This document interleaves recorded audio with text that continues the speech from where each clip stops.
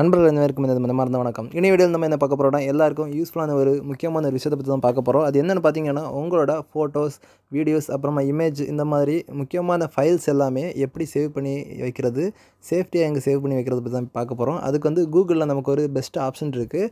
நம்ம இன்றைக்கி சேவ் பண்ணி வச்சோம்னா அது 50 வருஷம் கழிச்சு கூட அது வந்து அப்படியே அந்த ஃபைல் அப்படியே நம்ம வந்து டவுன்லோட் பண்ணி எடுக்க முடியும். அது எப்படிங்கிறத பற்றி நம்ம இந்த வீடியோவில் தெளிவாக பார்ப்போம். வீடியோக்குள்ளே போகிறதுக்கு முன்னாடி நம்ம தமிழ் தீபம் சேனலை சப்ஸ்கிரைப் பண்ணாமல் இருந்தீங்கன்னா கண்டிப்பாக சப்ஸ்கிரைப் பண்ணுங்கள். அப்படியே பக்கத்தில் இருக்கிற பெல் ஐக்கானே கிளிக் பண்ணுங்கள். வாங்க வீடியோக்குள்ள போகலாம். ஃபஸ்ட்டு இதுக்கு வந்து நமக்கு ஒரு ஆப் தேவை. அதுதான் ப்ளே ஸ்டோரில் போய் நீங்கள் இந்த கூகுள் டிரைவ், இந்த டிரைவ்னு இருக்குது பாருங்கள், இந்த ஹோம் ஸ்க்ரீனில் இந்த கூகுள் டிரைவ்னு நீங்கள் சர்ச் பண்ணிங்கன்னா இந்த ஆப் வரும். அதை டவுன்லோட் பண்ணிக்கோங்க. டவுன்லோட் பண்ணிவிட்டு இப்போ நான் அதை ஓப்பன் பண்ணுறேன் பாருங்கள். இப்படி ஓப்பன் பண்ணியாச்சுன்னா ஃபஸ்ட் இன்டர்ஃபேஸ் வந்து நமக்கு இந்த மாதிரி தான் வரும்.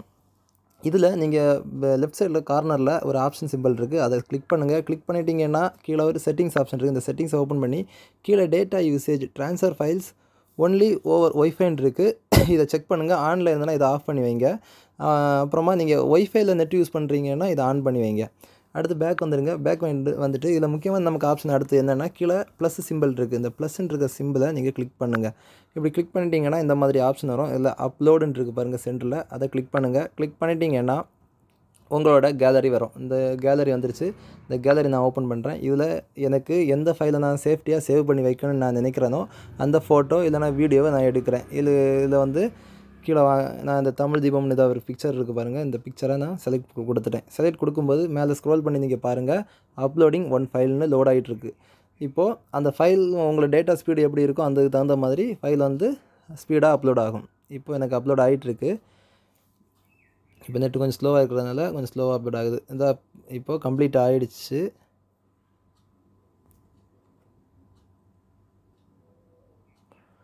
ஒன் ஃபைல் அப்லோடுன்னு வந்துருச்சு. இனி வந்து அவ்வளோதான், முடிஞ்சிருச்சு. இப்போது இதை வந்து நீங்கள் ரீஃப்ரெஷ் பண்ணி பார்த்தீங்கன்னா தெரியும். இப்போ அந்த ஃபோட்டோ உங்களுக்கு கூகுள் டிரைவில் வந்து அப்லோட் ஆகிடுச்சு. இனி வந்து இந்த ஆப்பை விட்டு நீங்கள் வெளியே வாங்க. இப்போது வெளியே வந்துட்டிங்கன்னா உங்களோட க்ரோம் ப்ரௌசரை ஓப்பன் பண்ணுங்கள். க்ரோம் ப்ரௌசர் ஓப்பன் பண்ணிட்டீங்கன்னா இதில் google.co.in இந்த மாதிரி டைப் பண்ணுங்கள். டைப் பண்ணிட்டு கோ கொடுங்க.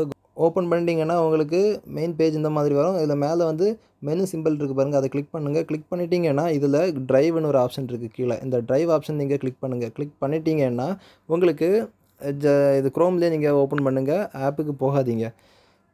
இப்போது லோட் ஆகி வந்ததுக்கப்புறமா நீங்கள் ஓப்பன் பண்ணி பார்த்தீங்கன்னா நீங்கள் அங்கே அப்லோட் பண்ண உங்களோட அந்த பிக்சர் ஃபைல் வந்து எப்படி வந்துடும். நீங்கள் இதை வந்து நீங்கள் செக் பண்ணி பார்த்துட்டு அப்புறமா அந்த ஆப்பை நீங்கள் அன்இன்ஸ்டால் பண்ணால் கூட பிரச்சனை இல்லை. இப்போ நான் ஏன் சொல்ல வரேன்னா, இப்போ நீங்கள் முக்கியமான ஃபோட்டோஸ், சீக்ரெட் ஃபோட்டோஸ், அப்புறமா சீக்ரெட் வீடியோஸ், ஃபைல்ஸ் இந்த மாதிரி ஏதாவது வச்சுருந்தீங்கன்னா நீங்கள் இதில் போய் அப்லோட் பண்ணதுக்கு அப்புறமா இந்த ஆப் இருந்ததுன்னா யாராவது ஓப்பன் பண்ணிட்டாங்கன்னா அந்த ஃபோட்டோஸ், ஃபைல்ஸ் எல்லாம் இப்படி ஈஸியாக தெரிஞ்சிடும். நீங்கள் இதை அன்இன்ஸ்டால் பண்ணிட்டீங்கன்னா யாருக்குமே தெரிய வாய்ப்பு இல்லை. அதே மாதிரி இதில் இன்னொரு யூஸ் நமக்கு என்ன இருக்குன்னா, நம்மளோட Aadhaar card, pan card, voter ID அப்படி இருக்கிற எல்லா டாக்குமெண்ட்ஸையும் நம்ம வந்து ஸ்கேன் பண்ணி பிடிஎஃப் ஃபைலாக இதில் வந்து அப்லோட் பண்ணி வச்சுட்டோன்னா எத்தனை வருஷம் ஆனாலும் இன்கேஸ் நம்ம ஏதாவது ஒரு பிளேஸில் போயிட்டு ஏதாவது ஜாபுக்கு அப்ளை பண்ணணும் அப்படின்னு இருக்கிற பட்ஜெட்டில் வந்து நம்ம ஒரு காப்பி நம்ம கையில் இல்லைன்னா வீட்டில் போய் எடுக்க முடியாது. அப்படி இருக்கும்போது இது வந்து நீங்கள் அந்த பக்கத்தில் இருக்கிற நெட் சென்டரில் போய் உங்களோட மெயில் ஐடியை ஓப்பன் பண்ணி இந்த டிரைவுக்குள்ளே நீங்கள் போயிட்டீங்கன்னா நீங்கள் சேவ் பண்ணி வச்சுருக்கிற எல்லா ஃபைல்ஸும் வந்து நீங்கள் எடுத்து யூஸ் பண்ணிக்கிற முடியும். இது வந்து இந்த வீடியோ வந்து உங்களுக்கு எல்லாருக்கும் பயனுள்ள தகவலாக இருக்குன்னு நினைக்கிறேன். நீங்கள் இந்த சேனலை இது வரைக்கும் சப்ஸ்கிரைப் பண்ணாமல் இருந்தீங்கன்னா கண்டிப்பாக சப்ஸ்கிரைப் பண்ணுங்கள். அப்படியே பக்கத்தில் இருக்கிற பெல் ஐக்கானை கிளிக் பண்ணுங்கள். Thank you friends.